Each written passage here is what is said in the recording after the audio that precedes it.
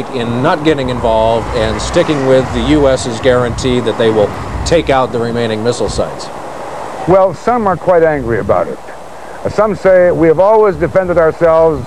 Why should we not continue that process and defend ourselves now? And why should we depend upon somebody else to come in here and do it for us? A lot of people, however, have taken great pride in the restraint and say that we should wait, that we should not complicate American battle plans in the Gulf. First, let me say to the two guys that we're watching on the screen, are you trying out for the movie Foreign Correspondent with those clothes that you're wearing? No, Ed, it's a very chilly night here in Jerusalem, and it's cold. It's more like Jim's Scandinavia. Right. Let me say something about the lack of retaliation. There really has been retaliation here. The lack of a response is a response. If you think that what Saddam Hussein wanted was for the Israelis to respond militarily and therefore have a wider war, the Israelis have responded very effectively by not responding. They have foiled his goals. Let me ask a question of both of you. Tom, let me ask lost sound now. Oh, you cannot hear us? Ah, too bad. We're not hearing it. Oh, okay.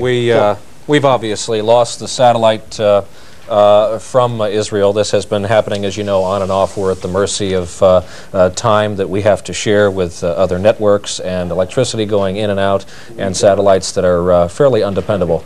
Being told we're trying to get the audio portion and the picture back from Israel, and if we can bear with things for one moment, our last point... Well, let me tell you what I was going to ask them. If they come back, I'll ask it of them. It is this. Tom Friedman has a wonderful article and news analysis in the New York Times today, Section 4. And what he says, in quoting Israeli, is that the fact that the Palestinian Arabs on the West Bank, and some, I think, in Israel itself, are taking such joy in the bombing of residential areas by Iraq with the use of the Scud, and are hoping that Israeli Jews are killed with poison gas, ends for the foreseeable future any thought that you would get Israeli supportive of any independent state on any part of that West Bank, and certainly makes sense. It probably should be pointed out these are some of the same people who were handed gas masks as part of the government program to insulate everyone from chemical attacks. And then when the Israeli police and military use tear gas to prevent rock throwing instead of shooting the rock throwers, and I've been the subject of rock being thrown, it could have split my skull, these Arabs put on the gas masks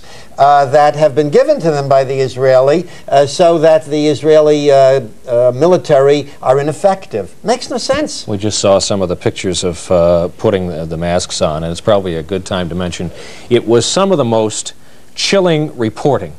Worst fears being confirmed.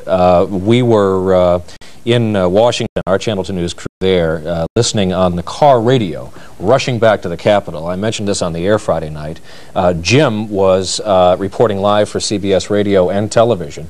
It was the closest thing to Edward R. Murrow from London that you could hear in this generation. Sirens in the background, a catch in Jim's voice that we could all understand. How many of us have been in that kind of situation in the past 40 years? And the damage, amazingly, no deaths. I was surprised at the fervor of Charlie Rangel. You know, I saw him on an earlier broadcast in which he seemed to be so solicitous of the state of Israel, as though what's happening there is dangerous to Israel. To have a close alliance with the United States, which is getting closer every day, and to prevent Saddam Hussein now from doing what he undoubtedly would do at a later time in a stronger position if we had not gone in there. And I wanted to ask him, and I only regret that I didn't have the time, if he was so concerned about Israel, and he has made that issue, why did he support Congressman Gus Savage, who is not only anti-Israel but anti-Semitic, and he went out of his way to campaign actively for this anti-Semite? When you compare what the Republicans did with respect to David Duke, who was running for a major political office. They denounced him and said he wasn't a Republican. And here you had Charlie Rangel supporting a well-known anti-Semite. Now, he can't say he didn't know it because everybody knows that Gus Savage is anti-Semitic, anti-Israel, and Charlie Rangel supported him At this actively. point, we want to allay any fears people watching might have when we lost the satellite picture from Jim Jensen and Joe Klein in Israel. It was what we call a power hit, the same kind of power surge that knocks out home computers here in this country. Power has been wavering, and often in the Middle East and Europe, it's a less dependable part of our lives than it is here in New York. So we assure you all as well, they're as frustrated as we are not to be able to continue our conversation, a lot of us having not seen Jim since his departure. Jim will continue to report from Israel as Channel 2 News coverage of the Gulf War continues. We'll take a break now at this point. Our Reporters Roundtable segment is just up next when our special live Sunday edition returns.